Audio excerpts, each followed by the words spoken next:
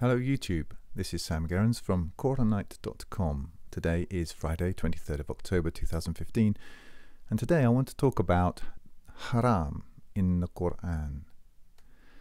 First, what is Haram? Haram means forbidden or unlawful, made unlawful.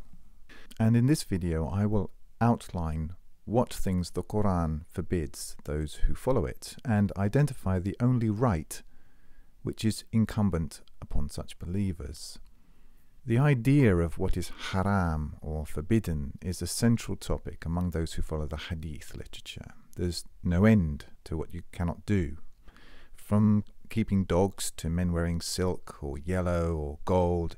If you can name it, you can probably find someone to tell you that it's forbidden or haram. For those of us who are interested in what the Qur'an says, rather than adopting hearsay written down by representatives of the defeated Persians, a nation which had good reason to want to see the end of the Quranic movement some 100 or 200 years after the Qur'an was revealed, for such people the arbiter of what is haram is the Qur'an.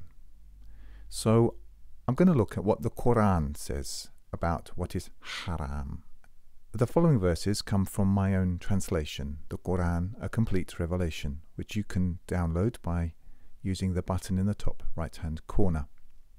Listed are all the verses which speak directly of what God has made haram and of man's rights and responsibilities in that regard, or rather the believer's rights and responsibilities in that regard.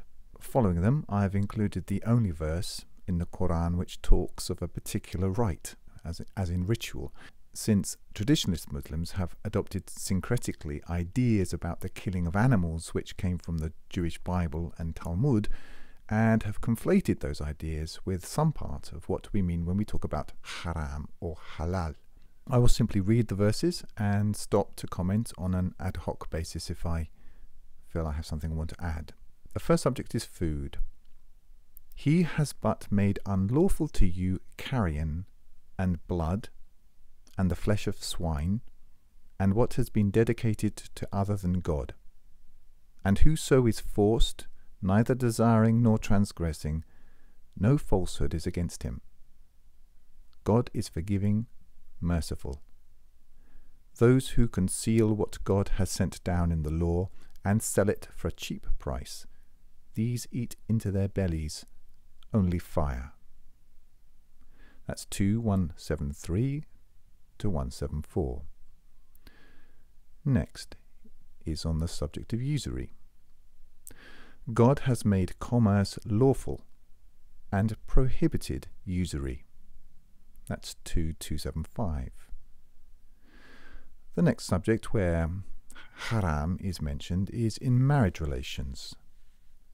Forbidden to you are your mothers, and your daughters, and your sisters, and your parental aunts, and your maternal aunts, and the daughters of a brother, and the daughters of a sister, and your milk mothers, and your milk sisters, and the mothers of your wives, and your stepdaughters under your protection, from your wives unto whom you have gone in.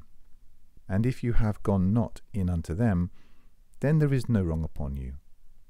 And the wives of your sons of your loins, and that you bring two sisters together. Save what is past, God is forgiving, merciful. And married women, save that your right hands possess. The law of God is over you, but lawful to you is what is beyond that, if you seek with your wealth in chastity, not being fornicators. And the next one regards hunting. Now, the reason why this is translated by me in this particular way is a subject which is greater than I can deal with now, and it pertains to Surah 5 verse 1. And if you want to know why I have translated the word here forbidden as forbidden, you will need to refer to the notes in the book itself. Made lawful for you is four-footed cattle, save what is recited to you, hunting not being permitted when you are forbidden. God ordains what he wishes. That seems quite clear to me. The next again treats of food. It rather fleshes out some of the points that have already been made. Quote, forbidden to you is carrion and blood and the flesh of swine, and that dedicated to other than God, and the dead by strangling, and the dead by beating, and the dead by falling, and the dead by goring, and that eaten by the beast of prey, save what you slaughter, and that sacrificed upon an altar, and that you seek appointment by divining arrows. That is wanton perfidy. This day have those who are indifferent to warning despaired of your doctrine. Fear them not, but fear me. This day have I perfected for you your doctrine, and completed my favour upon you, and approved for you submission as doctrine. But whoso is compelled by hunger without inclination to falsehood, God is forgiving, merciful. That was 5:3-4. It's my own opinion that the reason why those who are indifferent to warning have despaired of your doctrine is because there is no religion in it. There's nothing for them to get their hands on. People who have faith in God, we actually don't need a religion because you have God. Religion is an idol. 5:72. This treats of ascribing partnership to God. Quote, whoso ascribes a partnership to God, to him has God forbidden the garden, and his habitation is the fire. Now, many Muslims attempt to make of these sorts of statements in the Qur'an something akin to what the Christians or certain Christians claim for blaspheming the Holy Ghost. It's an unpardonable sin. I've never really understood what the Christians mean by blaspheming the Holy Ghost, but I do know what ascribing a partnership to God means. Now, this is not an equivalent because you can repent of this in your life. If people who had ascribed a partnership to God at some point in their life were damned to hell forever, there would be no point in witnessing to them. And the Qur'an certainly calls us to witness to people. This is what Muslims are supposed to be doing, not spreading an invented religion which they call Islam. So God can forgive these things. It's if you die in that state that you are damned.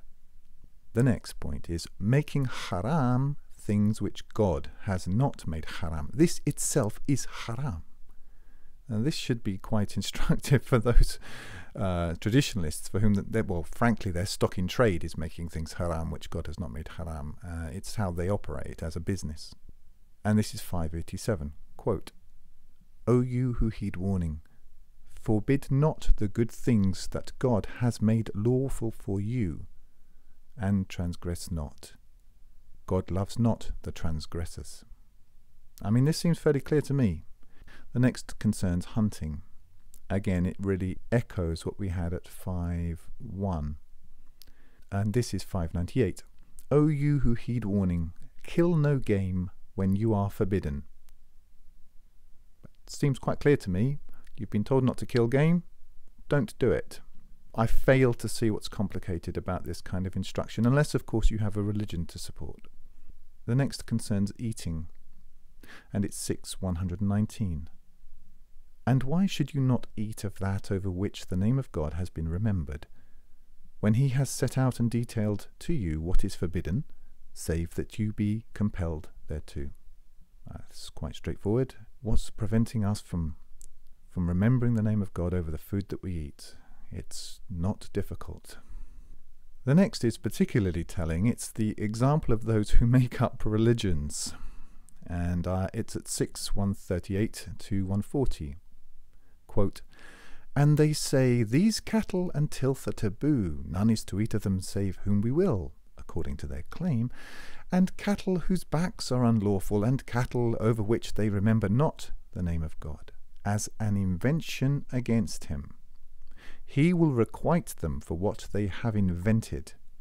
And they say, that which is in the bellies of such cattle is exclusively for our males and forbidden our wives. and if it be dead, they are all partners therein. He will requite them for their description. He is wise, knowing. They have lost who foolishly kill their children without knowledge and make unlawful what God provided them as an invention about God. They have gone astray and are not rightly guided. This was 138 to 140. Quite frankly, I struggle to find a better description of what it is the traditionalist does for a living. I mean, everything is haram. This is haram. I mean, I'm not making this up. If you're not from an Islamic background, just go onto any Islamic site and just read. It's depressing. It's comical. It's largely ludicrous, but it's not in the Qur'an. Can you make wudu when your fingernails are painted? I mean, it's just ludicrous. And this is what this section is talking about. The kind of people who make this rubbish up. Now, it's very clear. He will requite them for what they invented. He will requite them for their description. He is wise, knowing. And they have gone astray and are not rightly guided. I'm not making this up. I'm just reading the Quranic verses to you. So the Quranic position is what? Well, we find this at 6.145 and later at 6.150, 153. So I shall read these verses. Quote, "Say thou, I find not in what I am instructed anything made unlawful to one who would eat it, save it be carrion, or blood poured forth, or the flesh of swine. It is abomination, or a wanton perfidy dedicated to other than God. And whoso is forced, neither desiring nor transgressing, then thy Lord is forgiving, merciful." So if somebody sticks a gun to your head, or even if you're starving hungry, and you have no choice but to eat an unclean food, or to you're pushed into a situation where you just simply have no choice, then thy Lord is forgiving, merciful. This is not a legalistic construct. It's for our good, but it gives us a way of observing the things which God has required of us. So again, the Quranic position. This is 6.150 through 153. "Say thou, bring your witnesses who bear witness that God made this unlawful. Then, if they bear witness, then do not thou bear witness with them. And follow thou not the vain desires of those who repudiate our proofs, and those who believe not in the hereafter, and ascribe equals to their Lord. Say thou, come, I will recite to you what your Lord has made unlawful for you, that you ascribe a partnership with him to anything, while towards parents good conduct, and kill not your children out of poverty. We will provide for you and for them. And approach not the sexual immoralities, whether open or concealed. And kill not the soul which God has made unlawful, save aright. That he enjoined upon you, that you might use reason. And approach not the property of the fatherless, save with what is better, until he reach his maturity, and fulfill the measure and the balance with equity. We task not any soul save to its capacity. And when you speak, be just, though he be a relative. And the pledge of God fulfill, that he commanded you, that you might take heed. This is my straight path, so follow it, and follow not other ways, for then will you be parted from his way. That he commanded you, that you might be in prudent fear. That's 6.150 through 153.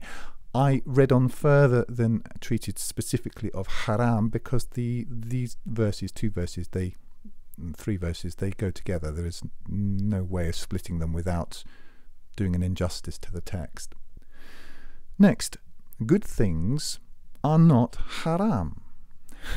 and this is found at 7:32 to 33. Say thou, who has made unlawful the adornment of God which he brought forth for his servants, and the good things of provision?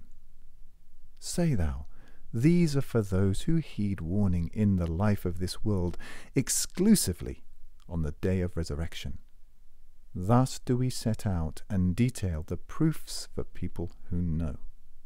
Say thou, my Lord has made unlawful the sexual immoralities, whether opened or concealed, and falsehood, and sectarian zealotry without cause, and that you ascribe a partnership to God for that which he has not sent down a warrant, and that you ascribe to God what you know not. That's 7:32 to 33. Making things up about God is, according to the Qur'an, haram. And yet we see that the religionists, in the name of this fictitious religion, it seems to be fundamentally their main occupation. Anyway, we leave them to what their reward will be. What God will make haram in the hereafter, we find this identified at 7:50 to 51.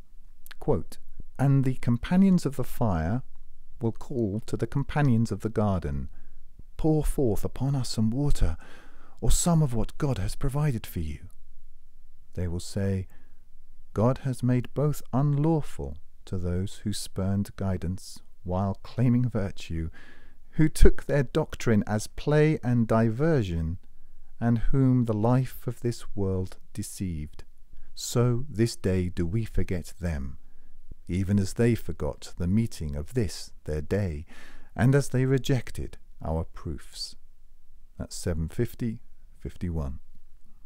The next point is about changing lunar months. Now, the traditionalist will have it that it's about particular months in which fighting is not allowed, and that he, of course, knows what these months are. These months are not mentioned in the Qur'an. What the Qur'an certainly requires is that we follow a lunar calendar, and this is at 9:37. Postponement is but an increase in denial, whereby those who are indifferent to warning are led astray. They make it lawful one year, and make it unlawful another year, that the number might agree with what God made unlawful. They make lawful what God made unlawful. Made fair to them is the evil of their deeds, and God guides not the people who spurn guidance while claiming virtue. Now, the very archetype that this is talking about are the Jews, who manipulate the instructions that they were given in the Torah in order to seem to obey those instructions whilst actually following something else. And this is the lesson here.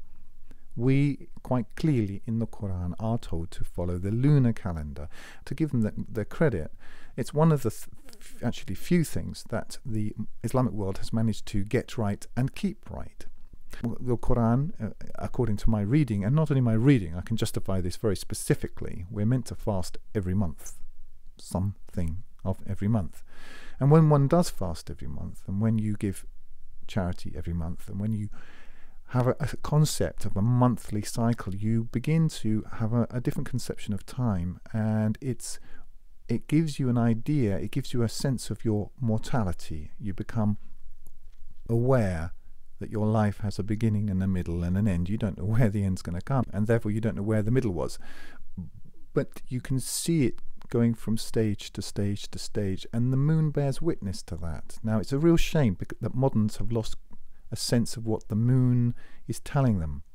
We are meant to observe a lunar cycle, and that's what this is about. And I refer you to the notes in my book, the Quran, A Complete Revelation, and you'll find the relevant notes in that section of the Quran around the area of 937. The next point is about food and lying about God. Quote, He has but made unlawful to you carrion, and blood, and the flesh of swine, and that dedicated to other than God. But whoso is forced, neither desiring nor transgressing, God is forgiving, merciful. And add not to what your tongues describe the lie. This is lawful and this is unlawful, to invent lies about God. Those who invent lies about God will not succeed. A brief enjoyment, and they have a painful punishment. That's 116 through 117. It's self-explanatory. The next point. Cities destroyed by God. This is at 21:95 through 96. Quote, and made unlawful is any city we have destroyed. They will not return until when Yajuj and Majuj are unloosed. Now, the traditionalist Muslim, well, I'm certain, I don't exactly know what they are, but I've read enough of his stuff to have a fairly good sense of his dominant interests. And there will be some stories about Yajuj and Majuj and, some sort of eschatological construction about them appearing and then this is the end of the world. This is because he hasn't read the Qur'an with his brain engaged. And if you read Surah 18, this is all explained and it's actually much simpler. So it just means at the end of the world. That's all it is. The next section, which treats of Haram, is those unrepentant and guilty of unlawful sexual intercourse. These people may not marry believers. And it's at 24:3 and says, the man guilty of unlawful sexual intercourse shall not marry save a woman guilty of unlawful sexual intercourse or an idolatress. And a woman guilty of unlawful sexual intercourse shall not marry save a man guilty of unlawful sexual intercourse or an idolater, and that is unlawful to the believers. Now, if you read the translation and the notes, it's quite clear from the context that there is a proviso for people who truly repent, and I refer interested people to read that. Next, and it's at 66:1. And in it, the Prophet himself is told not to engage in making haram what is lawful. Quote, O Prophet, why makest thou unlawful that which God has made lawful for thee, seeking to please thy wives? And God is forgiving, merciful. So, in his life, we can see, reading between the lines, and we don't need to read between them very far, that there was an instance in which the Prophet himself had made something unlawful. And he is chided. This is the Prophet of God, is chided for doing that. Now, are we to believe that he made a common practice, which is frankly what, well, to some extent anyway, what is touted about as his so-called sunnah? This is the making of things unlawful, which God has not specified as unlawful, or stating that they must be done, or to some extent, whether it be, it's desirable or not desirable, or more desirable than other things on a Tuesday or Friday, whatever it is. I don't believe that. And if you choose to believe it, you really are having to do so in opposition to what the Qur'an quite clearly states. So, since the concept of haram and halal is so tied up with food, I just want to have a quick look at where in the Qur'an we can find anything on this subject. And we find that the only case in the Qur'an of an explicit right concerning livestock for food is at 22:34. And the only real directive that we have is that we should remember the name of God over it. It's quite stunningly simple. So to close, I am going to recite the only, or quote, the only instance in the Qur'an where we have a clear right or ritual given to humanity. It wasn't actually only given to the quote-unquote Muslims. It says it was given to every community. And it's at 22:34. Quote, and for every community we appointed a rite. that they remember the name of God over that He has given them of livestock, cattle for food. And your God is one God. So submit to Him, and bear thou glad tidings to the humble. That's it. It's not complicated. That's all for now.